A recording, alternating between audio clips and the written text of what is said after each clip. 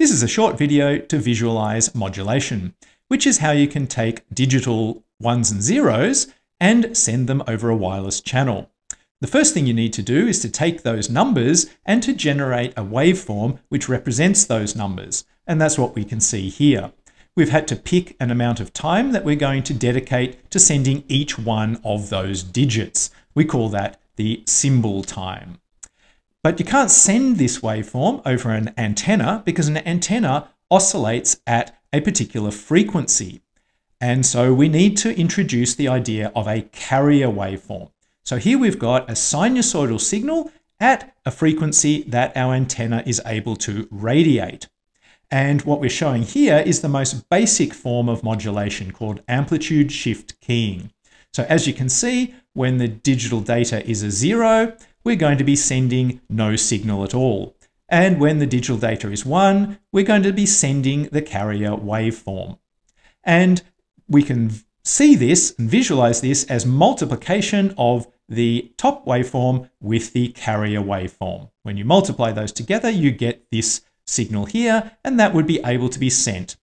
Now, a good thing about this is it's very simple, this form, the amplitude shift keying, but a downside to it is at the receiver, you need to have an idea of this amplitude, and you don't know how far away you are from the transmitter and how much loss has happened in the channel. And so you're going to have to decide, was it really a waveform that was sent to you, or was it a silent period in order to detect it at the receiver? And so this is a challenge for amplitude shift keying. So let's think of another version of modulation, and this is what we call frequency shift keying. So in this case, we still have the same digital sequence, and now we've got two different carriers. And here I'm just showing examples of carriers here where one is 4 times the other.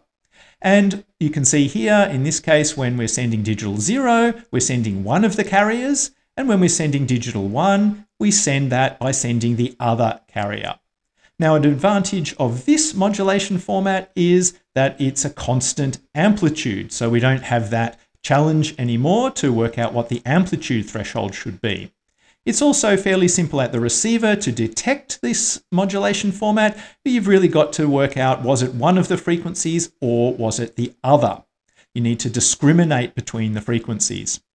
A challenge for this, or a downside to this modulation format, is that it can be wasteful of bandwidth because you're only using this frequency during this period of time and this other frequency during the other period of time, which means that you're always only ever using half of the bandwidth. And of course, bandwidth is very precious, so this can be wasteful. So let's think of another modulation format, and that's one that we call BPSK. Now, in this case, the amplitude is constant, like it was for frequency shift keying, and the information is transmitted in the phase. It's easier to see that if I lower the carrier waveform here. And now we can see that when it's a digital 0, it's going to be sending the negative of the carrier. And that's the same thing here. And when it's a digital 1, you're sending the carrier with the same phase as the carrier.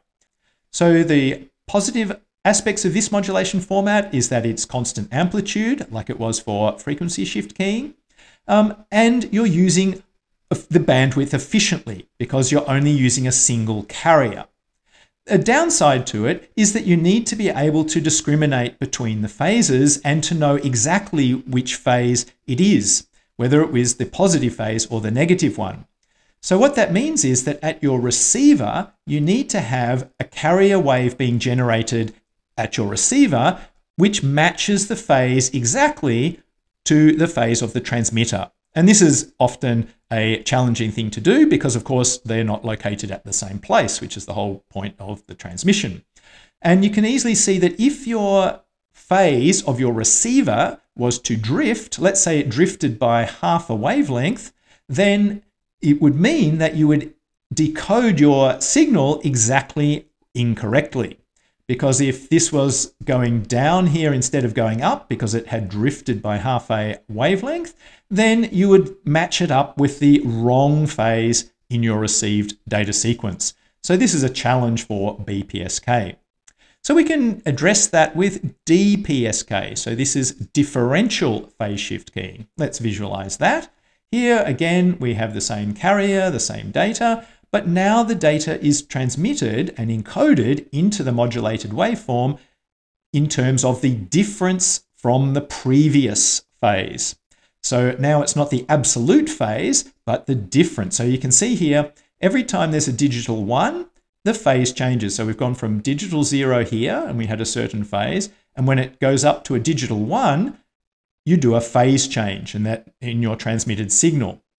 And so here we've got that phase, and then we got a 0 again, so we don't change the phase. Then we've got a digital 1, so we do change the phase here. Again, you can see here where there's a sequence of 1s in a row, they're going to change the phase, then change the phase, then change the phase. And that tells you at the receiver that it was a 1 and a 1 and a 1. So now in this case for DPSK, clearly you don't need to know the absolute phase. You don't need to lock the receiver carrier to the transmitter carrier. You can simply see at the transition boundaries, you just determine did the phase change or not. If it did change, you realize that it was a 1 that was sent to you. If it did not change, then a 0 was sent to you. Another thing you can do with phase shift keying is have multiple levels. So here we've only got 0s and 1s. What that means is you get these spikes in your waveform. So this can be seen as a downside to this binary modulation format where you're only sending 0s and 1s. That's what binary means, because you get these spikes happening very regularly. Every time there's a spike, what that means is there is a large expansion of the frequencies because these spikes contain high frequency components.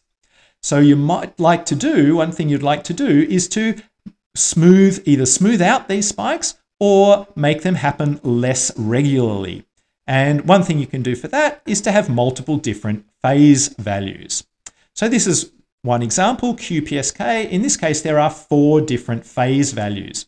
So here you can see in the modulated waveform that it's not just the phase of the carrier or the opposite of that phase. Now you've got 4 different values. So here's one that starts here going down. This one here starts at that same value but going up. And there's ones that start at this phase here and go up.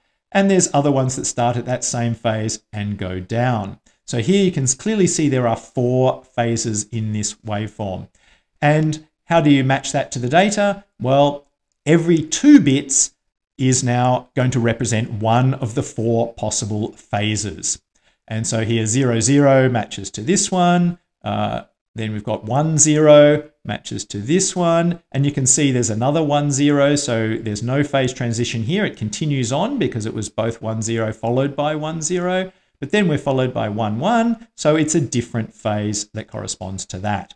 So having multiple different phases means that these spikes are now more spread out on average.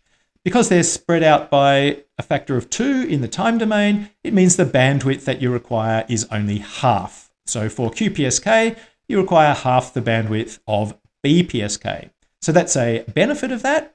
The downside to that is that it's now harder to tell the difference between these phases at the receiver. Because BPSK only had 2 phases, 0 and 180, and now QPSK has 4 phases, 0, 90, 180, and 270, and they are harder to determine at the receiver.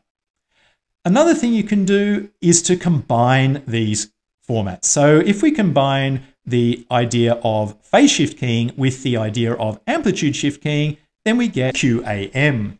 So in this case, you've got a combination of amplitude shift keying and phase shift keying.